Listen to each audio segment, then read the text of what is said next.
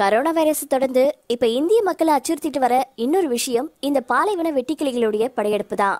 சமீபத்துல தான் உதகை மண்டலத்துல இருக்கிற காந்தல் அப்படிங்கிற பகுதியில மக்கள் வித்தியாசமான ஒரு வெட்டுக்கிளிகளை பிடிச்சு அதை கொண்டுட்டு போய் கலெக்டர் கிட்ட கம்ப்ளைண்ட் பண்ண, அதை தோட்டக்கலை நிபுணர்கள் இது அந்த வகை வெட்டுக்கிளிகள் இல்ல அப்படின்னு சொல்லி இதுக்கு பயப்பட தேவையில்லைன்னு சொல்லி தைரியப்படுத்திருந்தாங்க. இதை தொடர்ந்து இப்ப கிருஷ்ணகிரி பகுதிகளில் கூட்டம் கூட்டமா வந்து எருக்கஞ்செடிகளையும் சில செடிகளையும் குறி வச்சு மரத்துல இருக்கிற ஒரு இலையை கூட விடாம திண்ணி தீர்த்திருக்கக்கூடிய இந்த வெட்டுக்கிளிகளை பத்தின பயத்துல கலெக்டர் கிட்ட அந்த பகுதி மக்கள் முறையிட்டப்போ அதை ஆராய்ஞ்சு பார்த்தவங்க இது நார்மலா நம்ம ஊர்ல இருக்கக்கூடிய வெட்டுக்கிளிகள் தான், இது பெரும்பாலும் எருக்கஞ்செடிகளை மட்டும்தான் குறி வச்சு தாக்கும், மற்றபடி விளைநிலங்களை இது தாக்காது அப்படின்னு கிருஷ்ணகிரி மாவட்ட ஆட்சியர் அண்ட் தோட்டக்கலை நிபுணர்கள் கருத்து தெரிவிச்சிருக்காங்க. ஆரம்பத்துல கரோனா வைரஸ்லாம் நம்ம ஊர் பக்கம் வராதுன்னு சொன்னாங்க. அது வந்து ஒரு ஆட்டம் ஆட்டி படைச்சிட்டு இருக்கு நம்மளெல்லாம். இப்போ வெட்டுக்கிளிகளுடைய கூட்டத்தை பார்த்து விவசாயிகளும் பொதுமக்களும் பயப்பட தொடங்கியிருக்காங்க.